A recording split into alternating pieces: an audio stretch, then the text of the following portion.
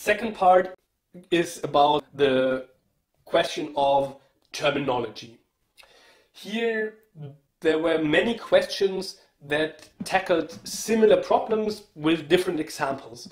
And the big problem here is what one calls homonymy, which means that one word refers to different concepts. An everyday language example is the word row, R-O-W. On the one hand, row is a verb and it means just to row a boat. One meaning. A second meaning is a row can also mean that there's a fight. For example, in the Labour Party in the United Kingdom, we saw the anti-Semitism row in the last couple of months or in the last year. So this is another meaning of row. Third, a row also means a line of things lined up.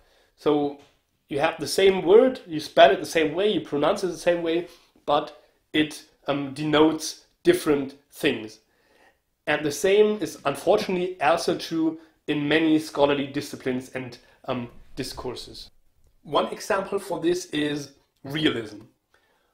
On the one hand, there is realism as a school in international relations theory.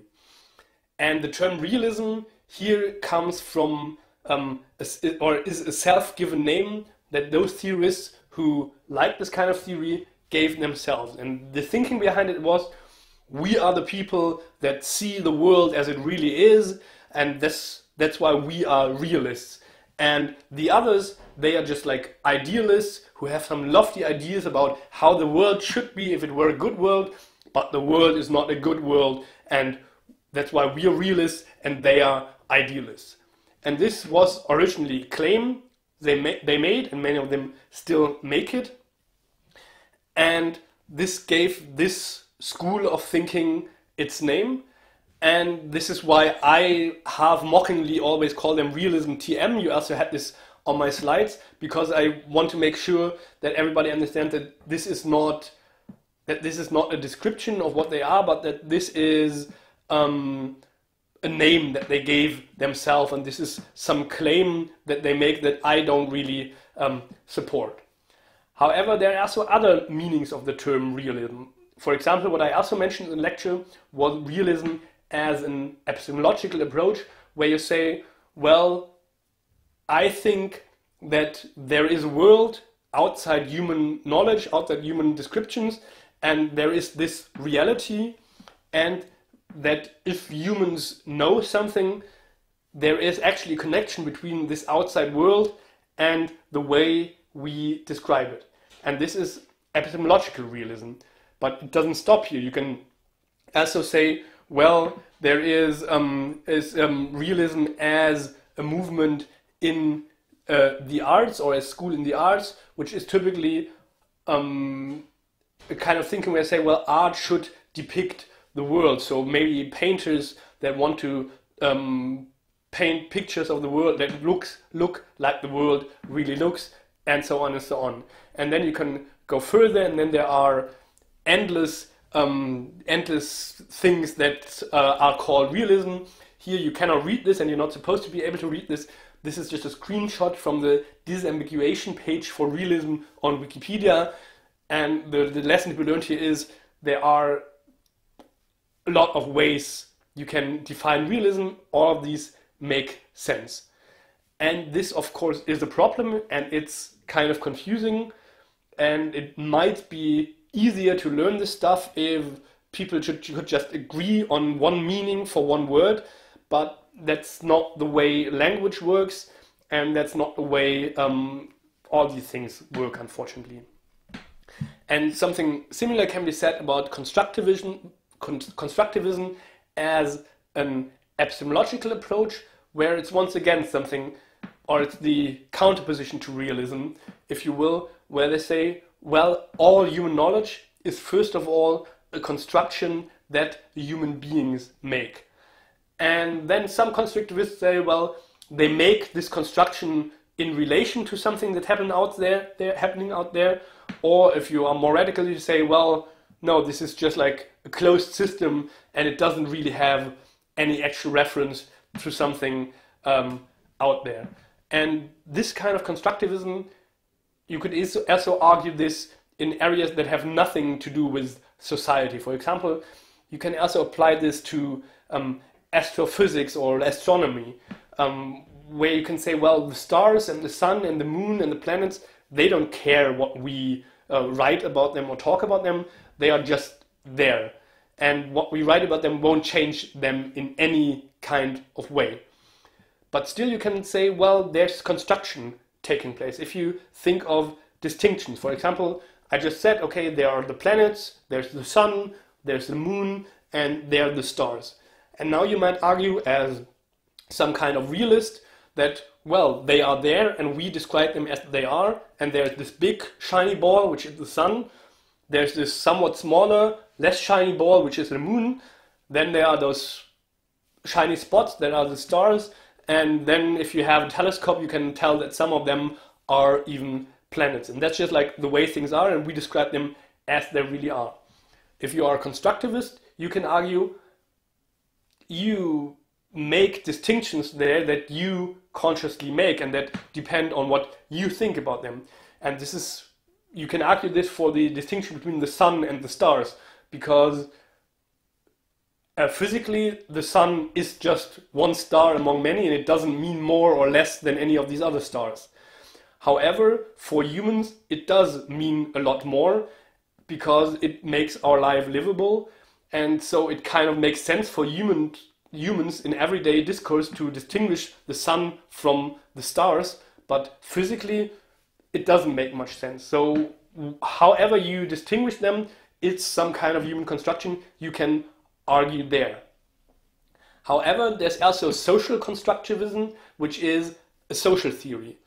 And there it's not just about description of things that exist maybe independent from these descriptions, but it's rather about things actually changing and emerging through these descriptions.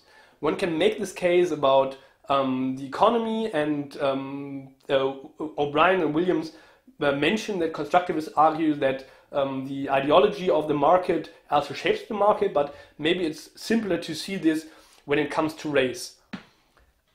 Until the 18th or 19th century, there were of course human beings who looked differently in many ways, but there were no races of human beings. And biologically, right now, there aren't any races either. But in the 18th and 19th century, some Europeans came up with a concept of race, saying, well, these human beings are race A, these are race B, these are race C, and they are somewhat differently. And this was all mostly made up stuff. Yet this was made up stuff that had strong effects, because those human beings that were ascribed to a certain race, they had different chances in lives than those that were assigned to another race, and so on. And this had very strong effects on the livelihood of people, and it really changed social relations, and it still has effects right here. So there's also a construction of difference, but in a very different sense than a construction of difference between stars and sun, which is just a description of something that might happen or might exist independently. And in social constructivism, the claim is even stronger, saying, well, what we construct there, this is actual reality, and by describing things, we are creating things, because there was no race before. And there is a lot that could be said right here, but the main point is, once again, that the same name, the same word means quite different things, which makes things more complicated, but we have to accept this and not meddle these things up. And one last short point, some of you asked also similar things about those three schools of thinking that were called methods in the textbook, and that I say cut across the question of method and theory and other categories. And once again, one could say it is a method, or one could say it's way more than method. It depends also on the question what you define as method. One more thing I say that might add to confusion, but might also help understanding this, what these are, these three pink lines there. These are like schools of thinking and how to do scholarship, because there are endless ways how you could do IPE or any other kind of academic discipline, but any scholar will have to decide for one certain kind of doing scholarship. And in order to do this well, they have to associate with other scholars. So one professor at one university, she has some friends at other universities who think similar than she does, and maybe she then has students who then become professors at yet another university, so they form some network of scholars, and then they say, well, we're constructivists, and this means we believe in this theory, we do this method, and this, and so on, and only if you have these kind of networks you can actually do science. And this kind of cuts across, and I don't know if this answered any question, but I said it anyway. So now we come to the third part. Many of you asked questions about those three approaches, and many of you also mentioned the three diagrams or illustrations that O'Brien and Williams used to describe those paradigms. And I think those diagrams work explaining it if you explain those approaches a little bit more. First is, they say economic nationalism can be illustrated as some marbles crashing.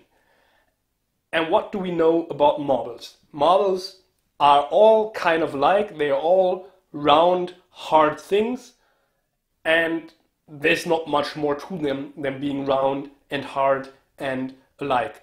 So we don't really know what's inside these marbles, and we don't really care. They're just round, hard things with a round, hard surface. And what else do we know about marbles? When they hit one another, they don't change much. Maybe one of them has a small dent or so. They might change the way they were moving when they hit one another, but they don't interact, they don't merge or anything. So marbles be marbles. And how does this explain economic nationalism?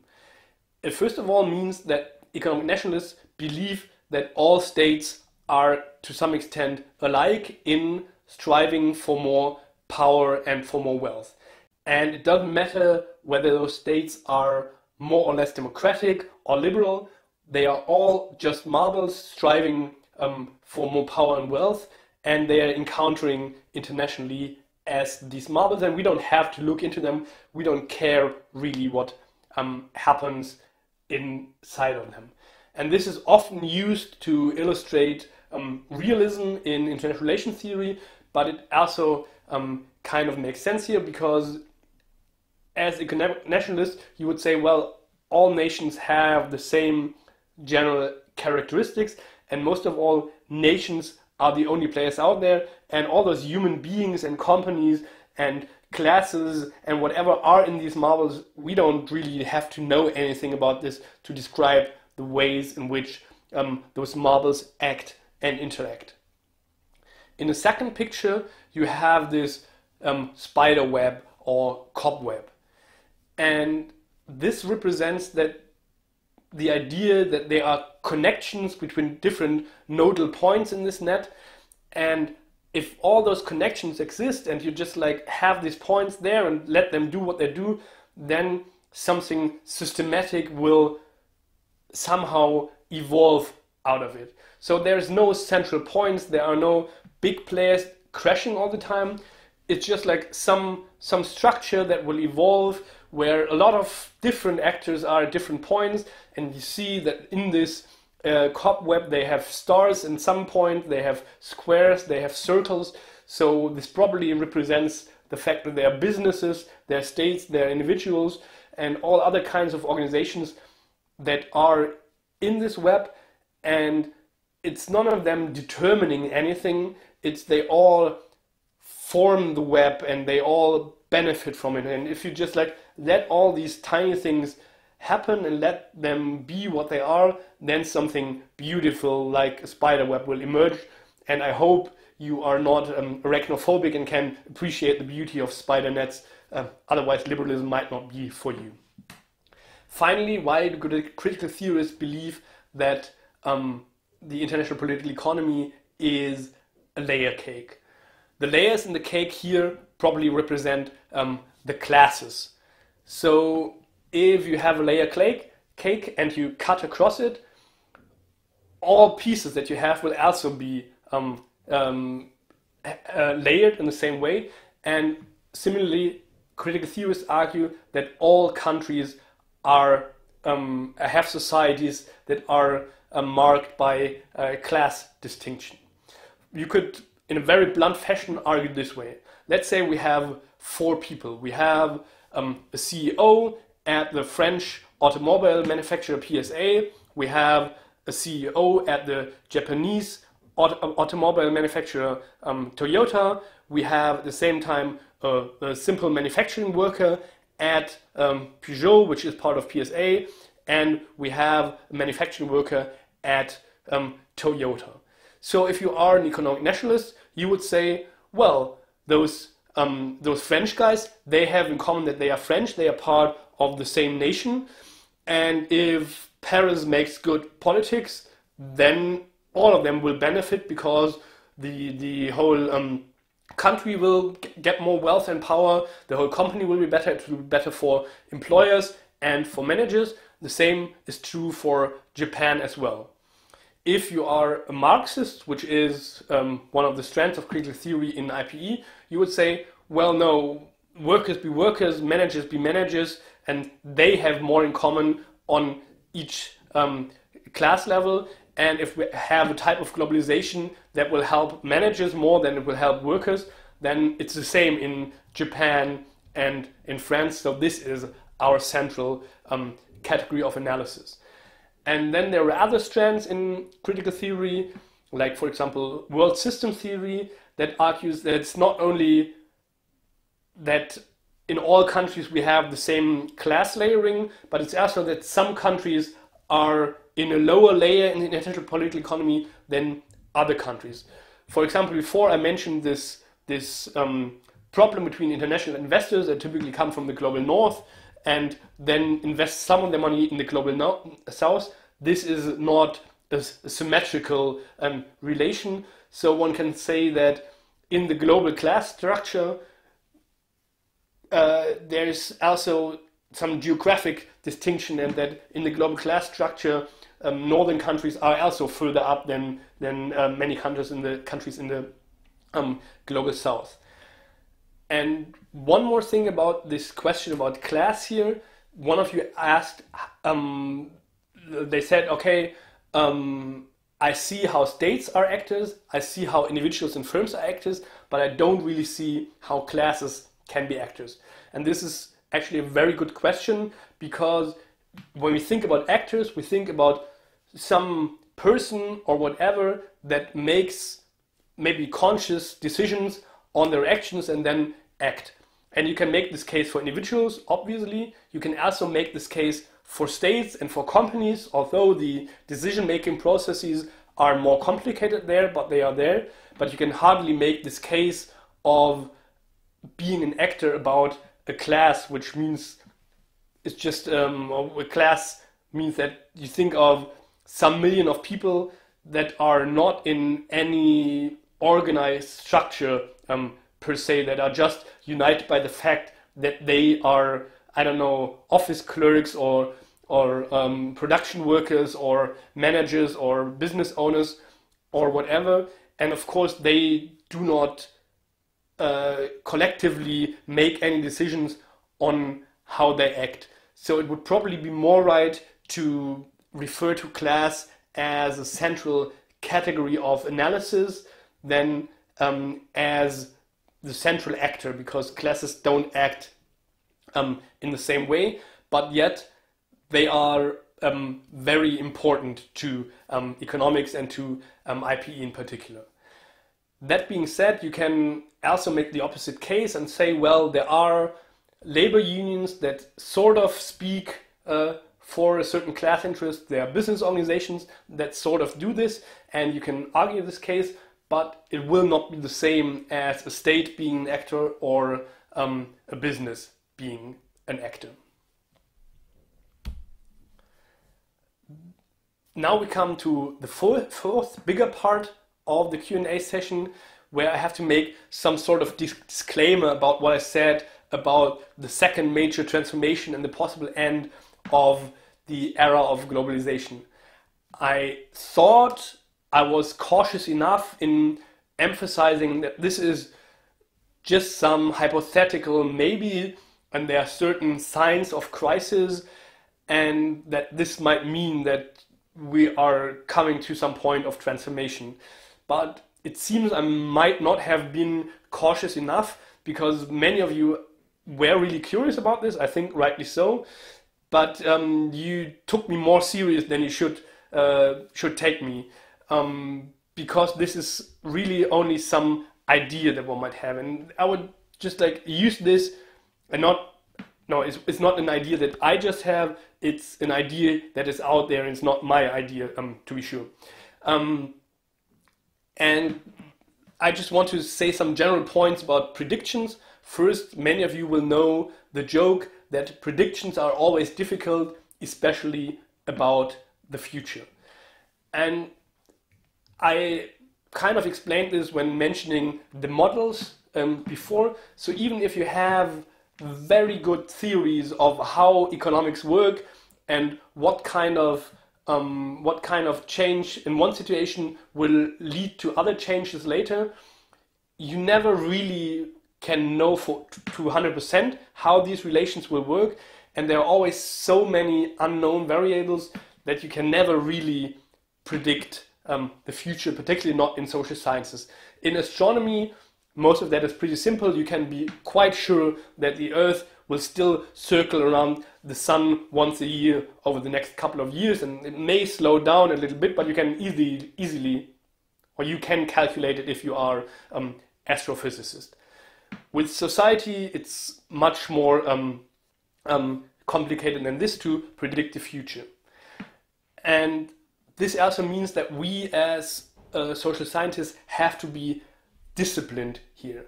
There is another saying that every chemist always has to fight the alchemist in themselves, which refers to the fact that chemistry is sort of originating in alchemy, but alchemy is a little bit like a magic practice of the Middle Ages, where people try to create gold. And chemistry is a science that might be very boring at some point.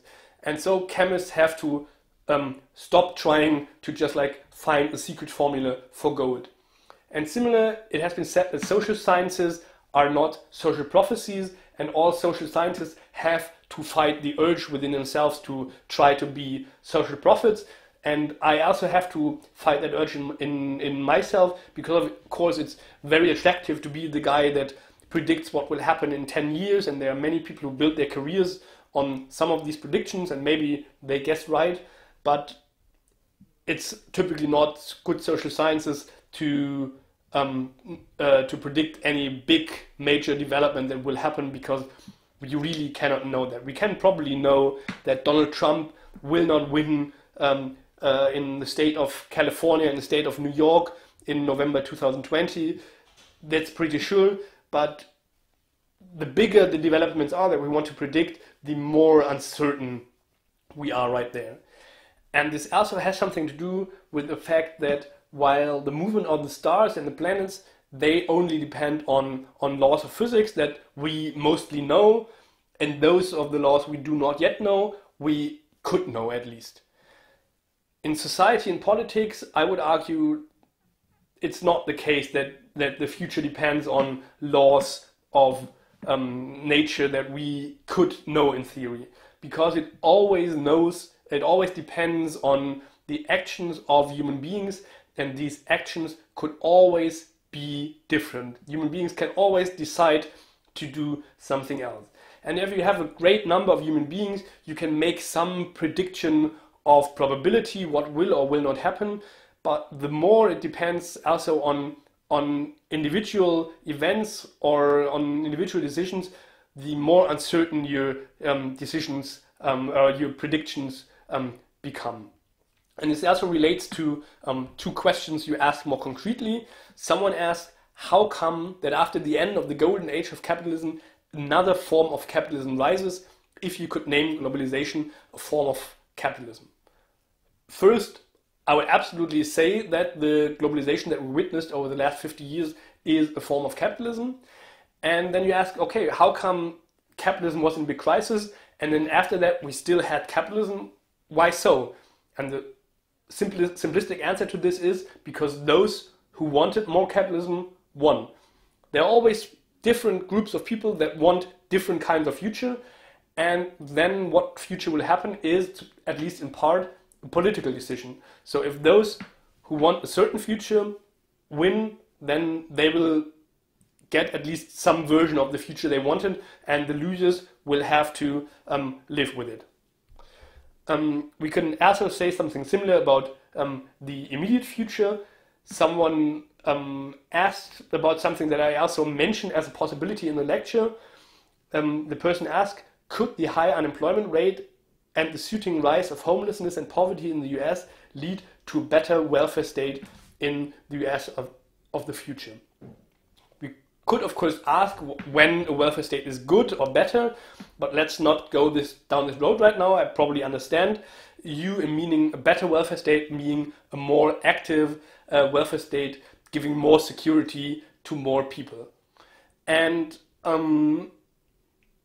I think this is a possibility, because I think right now many lacks of the American welfare state are becoming more visible than they were ever before.